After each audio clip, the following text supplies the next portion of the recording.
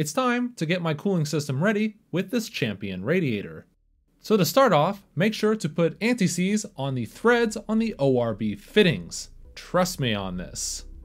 Since my Detroit Speed Wonder Bar blocks the bottom radiator hose, I had to use this adapter fitting. With that cleared up, I dropped the radiator in place.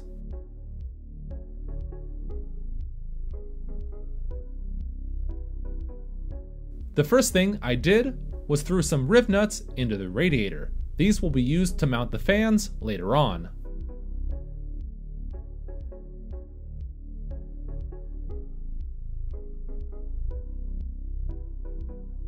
I'll be installing a riv nut where the old factory U-nut was. I taped off the area to avoid damaging my paint. I then reamed the hole up to full size.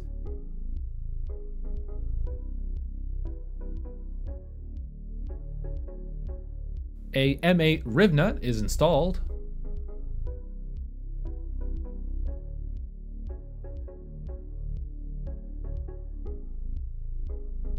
As many might be able to tell, I really like using riv nuts, so you'll be seeing a lot of them.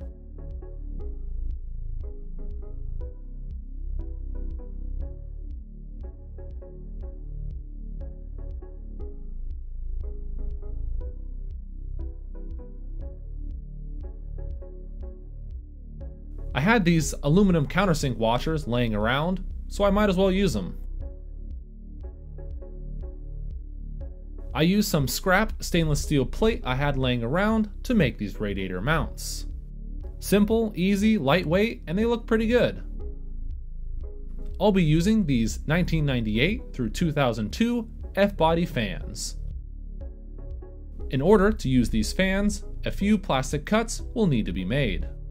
These tabs are cut off, and a few minor trims here and there. It's pretty easy overall. The reason these fans are pretty popular is because they flow a good amount of air and are pretty cheap.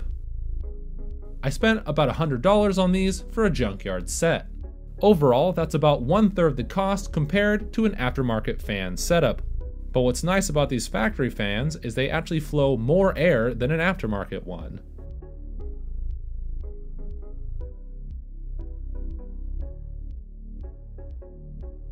These 3 holes line up where the riv nuts were placed in the radiator at the beginning of the video.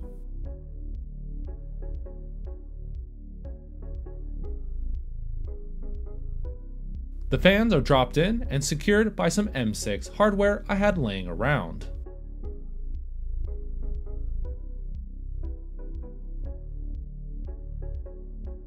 The wide washers help distribute load around the plastic.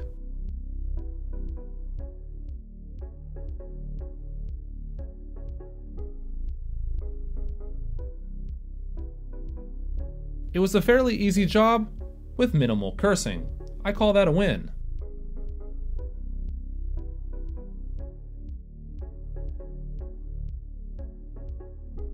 I ended up stuffing some material between the radiator and the car. That way, it won't be metal on metal.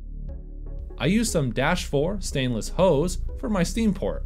My brother happened to have some laying around, so I used it. My front and rear steam ports are connected together with a 1/4-inch hose. Next comes the radiator hoses.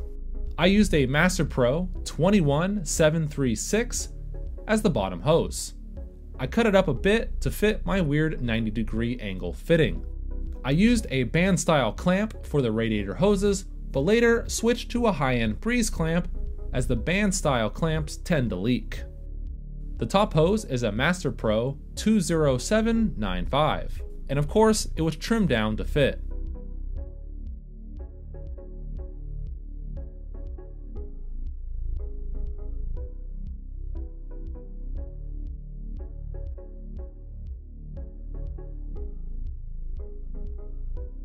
This heater hose bypass will do until I figure out what I'm going to do with my HVAC system.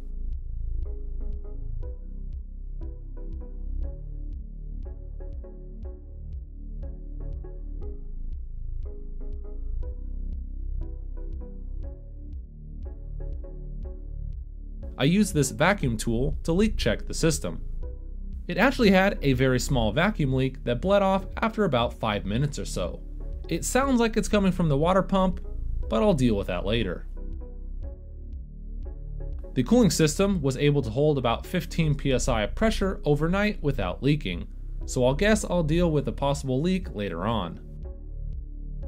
To build on what I was talking about before, one of the supplied barbs seized on the radiators by just loosely hand tightening it, and it would not come off. A torch, penetrating oil, and a 2-foot wrench were all defeated. I had to cut the barb off and slowly grind the threads out.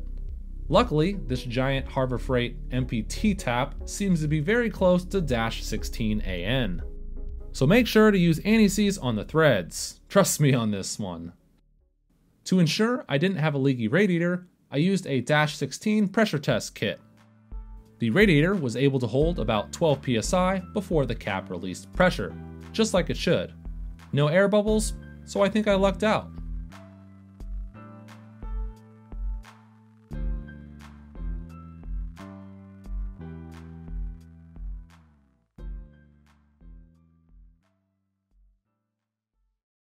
If you like this content, you can support me on Patreon, and remember to follow me on Instagram.